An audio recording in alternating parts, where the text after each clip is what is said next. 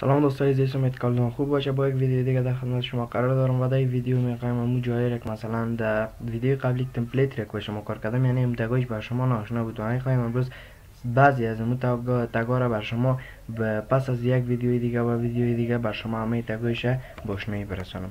خب اول میم سر تگ دیو و اسپن کار میکنیم که چه نوع تگایی میباشن. خب اینا که مثلا تگ دیو است، این یکی به این شکل واز میشه که بلاک لیول است، یعنی زیر به زیر میاد. اگر من مثلا دیگه تایپ کنم که لورم خوبی زیاد میشه، دیگه تایپ میزنیم و نشته میکنیم که مثلا لورم 5، یعنی به 5 خط یا 5 ارش زمانی که واز میکنیم به اینجا میره.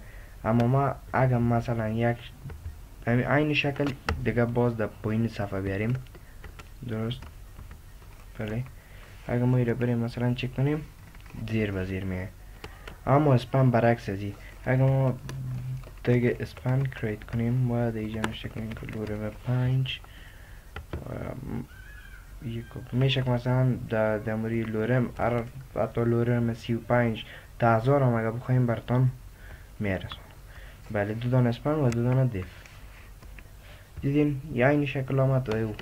اما اسپن که از ساینتکس CSS یعنی که تگ استایل می باشه او را اکسپت نمیکنه و به می خاطر ما بیشترین جای از دیو استفاده میکنیم در CSS، یعنی که بیفایده است.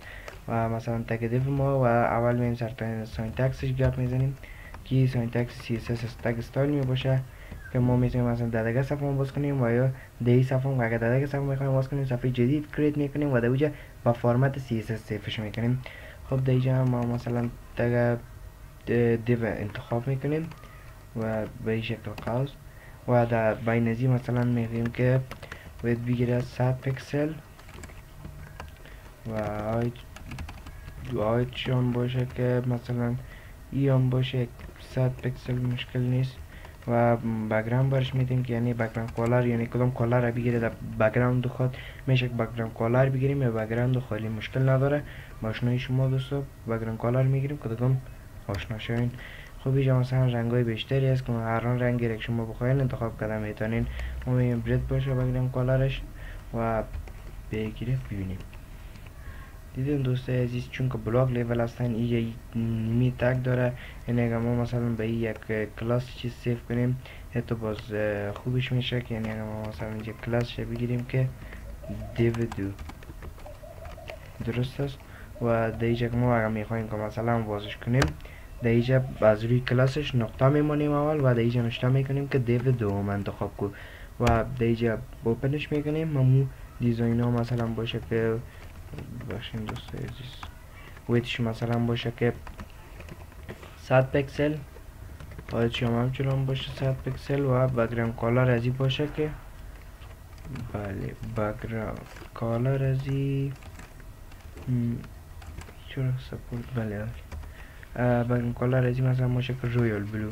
زمانی که ما ایره بریم چک کنیم ببینین از یک نیمی داره و درسای بعدی رو انشاءالله میخوانیم که مثلا ما چه رقمی نیمی را که در بین از این را از بین ببریم.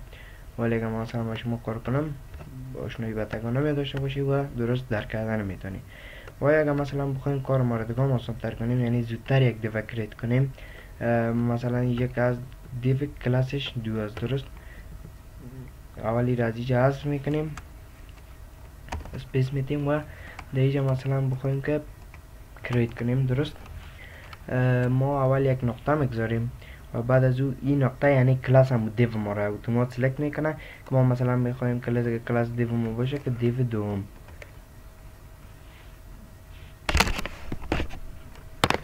درست است. و همچنان ما میتونیم مثلا و دیگه اینه دی قسمت ما تایپ میکنیم و هر اون چیزی که بخوایم تایپ میکنیم، درست. و به دیگه شکل میشه که مثلا ما دیو خود کریت کنیم و لورم میگیریم لورم 10 کفایت میکنه و دیجا مثلا نشته میکنیم که دیو نقطه و باز دیجا مثلا میخوایم و میتونیم که مثلا اسپن نیز بانیم اسپن نقطه مثلا از بانیم کلاس میگیره و هر هم تگی که باشه، حتی مثلا تگ بولد که حتی بولد هست یک مثلا بانیم BS بر ما میگیره. و از اینجا مثلا خب ما چون که او تگ HTML بود ولی ما CSS شروع کنیم و ایش نمیخوایم که از تگ بولد استفاده کنیم چون که در بالا از CSS استایلش میکنیم. خب مثلا در اینجا دیگه تگ کاس از طریق مثلا که دف آواز میکنیم و این صورتی که مثلا ما نقطه میمونیم این زودتر آواز میکنه. اما اگر مثلا تگ دیگه تانه کلاس میتین میشه که باز ایش استفاده کنیم و تنها کلاس نیم میشه که مثلا ما در دف ما دف ایره که مثلا انتخاب کو که آیدیش باشه پاراگراف درست زمانی را گرفت یا پی باشه بر ما سلکتش میکنه. و مثلا اگه بگویم که تو میشه و تو میشه که مثلا بگویم آیدی باشه دف درست یا مثلا بولد اتومات دف میگیره. و اگر دیگه تغییر میخوایم پی میتیم اتومات اس دی درست این شکل سلکت میکنه. فقط تفاوتش همی که اگه وایت اسپیس بونیم یعنی یک چیز نشته نکنیم بر ما اتومات تگ دیو سلکت میکنه. و دیزاینینگش هم میباشه که مثلا ما میتونیم از دیزاینش کنیم و می تکست های ما که مثلا هست ایره مثلا میگیم ویتش باشه که 500 پکسل و هایتش هم باشه که 400 پکسل. تماشا میکنیم بر ما به شکل آورد. و از اینجا ما میریم برش یکمی بعض چیزا اضافه میکنیم و از اینجا مثلا میگیم یک لورم 12 باشین دوستان دیدین با مجرد که نقطه بود اینجا بر ما امور سلکت کرد. اینجا یک لورم 12 و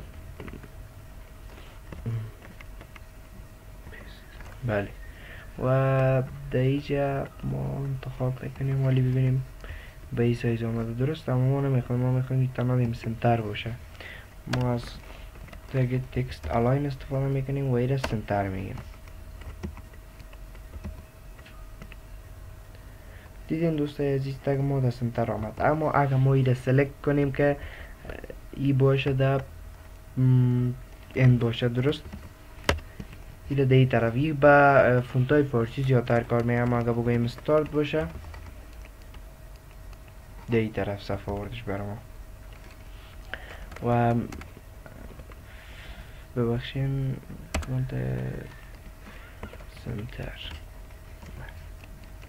بر ما در پایین. اگر ما خب اوشا میخوانیم که مثلا از بالا به پایین بیه یعنی در این قسمت قرار بگیره مثل وبسایت ما. مثلا این وبسایت ما که یعنی از بالا هم فاصله بگیره بغل و پایین یعنی در این قسمت قرار بگیره. ببینید زمانی که ما اینجا مثلا وازم کنیم یایشا میخوانیم که مثلا این نشتارش رقم در کدام کنترل بانیم یایشا یا مثلا به این شکل جورش کنیم هم یاره انشالله در CSS کار میکنیم یا به این شکل مثلا لینک ها را کریت میکنیم در داخل تکست یا مثلا بوردری کریت میکنیم که تنها ای بغل و یعنی طرف راست طرف چپ و طرف بالایش وجود نداشته باشه و تنها طرف پایینی که یک خط است اینجا وجود داشته باشه و این را میتونیم مثلا 3 پکسل بانیم 4 پکسل 5 پکسل و او در کلانش کرده میره یعنی این خط ما را دوگان درشتر میسازه. و دیگه مثلا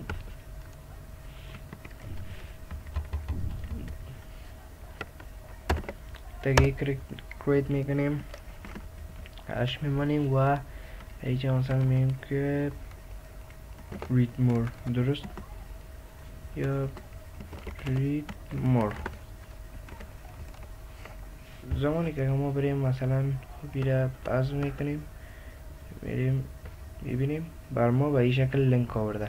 خب ما نمیخوایم که می لینک دیجا باشه به این شکل ما ایره امو تگ ایش میگیریم و تگ ای میتیم چون که خب ما 3 نوع سلکتور داریم. یکی تگ سلکتور است یکی کلاس سلکتور و دیگه شام آیدی سلکتور می باشه.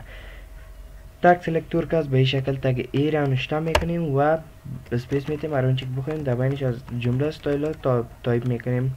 اما کلاس سلکتور که است مثل کلاسی است که اینه به این شکل کلاس گرفته و آیدی سلکتور که است اش میتیم که بعد از اون مثلا اگر آیدی داشته باشه آیدیش میگیریم و اگر کلاس باشه نقطه میمونیم و اگر نیم سلکتور باشه نامش نشته میکنیم. خب دیجا تگ را ما گرفتیم و در اینجا تکست دکوریشنش نن میگیریم. دیدن همون اندرلاینی که در زیرش بود تو گم شد. و اینجا رید مور که بود و همی خطی که در زیرش بود از بین رفت. و اگر میخواین مثلا استایل بتینش فقط تنها کالر انتخاب میکنین و میگیم که بلو باشه و بک‌گراند از این باشه که گری.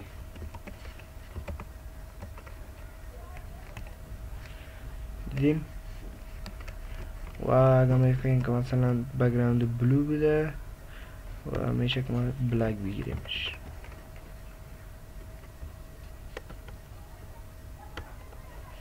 اینجا ریفرش کنیم. نمیفهمم مثلا کدام از این لینک است. سمونید بالا ازی برین تگ لینک برمونه. و اگر او را نمیخواین اینجا بسیار ایکنایش هست از تکست دکوریشن. هر رنگی را که بخواین یا هر مثلا چیزی را که بخواین خود به این شکل این قسمت شما کادان ویوی باشه، اندرلاین باشه، سولید باشه، اوورلاین باشه. یعنی اگه سولید شکل ما انتخاب کنیم همون خطی که در زیرش هست تنها اون امور انتخاب میکنه و بس. یعنی رنگ از او تغییر میده. این مثلا اگه ما بگیریم که سولید و سولوشن باشه کرید. اینجا کار نکرد چرا که تکست ما رنگش سیاست و بک‌گراندش هم یعنی همون بک‌گراندی که ما دادیم برای گری می باشه و این زمانی کار میکنه که ما از تگ پوزیشنینگ یا استفاده کنیم. خوب را در درسای بعدی براتون آموزش میتم و این فکر من نبود به خاطر این کار نکرد. یعنی از تگ پوزیشنینگ او را تاپ لفت معین میسازیم، بعد از اون اندرلاین اگر میخوایم او را میگیریم و اگر نخواستیم هم او را انتخاب نمیکنیم. تگ اوورلاین است، اوورفلو است، همین تگ ها می باشه. اگر ما مثلا اینجا بریم چی کنیم ببینین اندرلاینش در سرش آمده و همچنان هم مانند این دیگه تگ بسیار می باشه که بیجا استفاده میشه و ما اینجا سپورت میکنیم. دکوریشن و سولید و وی می باشه که او بیخی گم میکنه. یعنی تکست از زمانی که اگر ما مثلا به این شکل ببریم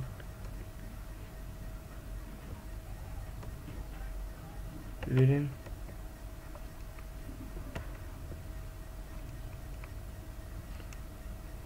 و دیگه اگر رنگ چیز میتیمش هم میشه که استفادهش کنیم. خب ما اولی جایی را کامنت میکنیم. یه گرفت رنگ خدا و بیره به این شکل رد میتیم. همش رد شد درست.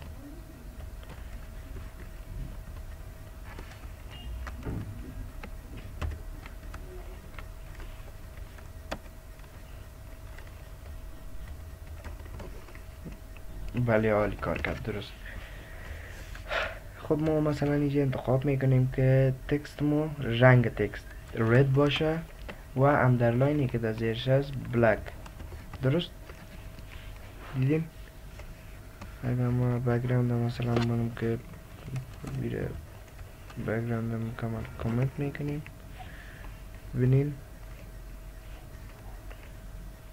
رید مور به خط سرخ است و اندرلاینی هم که در زیرش قرار داره به رنگ سیاه. اگه اج نباشه نن میگیریم. و این تکنیک دیگه هم داره که از پوزیشنینگ استفاده میشه. زمانی که تگ را فال میکنی باز میشه که تو تکستش تغییر بدی و از RGB و RGB نیست میشه. خب دوستای عزیز به امروز اکتفا میکنیم. من میشه امید که از درسای ما خوشتون بیایه. اگر درسای ما مورد پسند شما قرار ویدیو ما را لایک کنین. جهت حمایت از ما ویدیو ما را کافی است که سابسکرایب کنین و اگر کلام نظری دارین در بخش کامنت بنویسین. تا ویدیوی بعدی الله یار و نگهدار شما دوستان.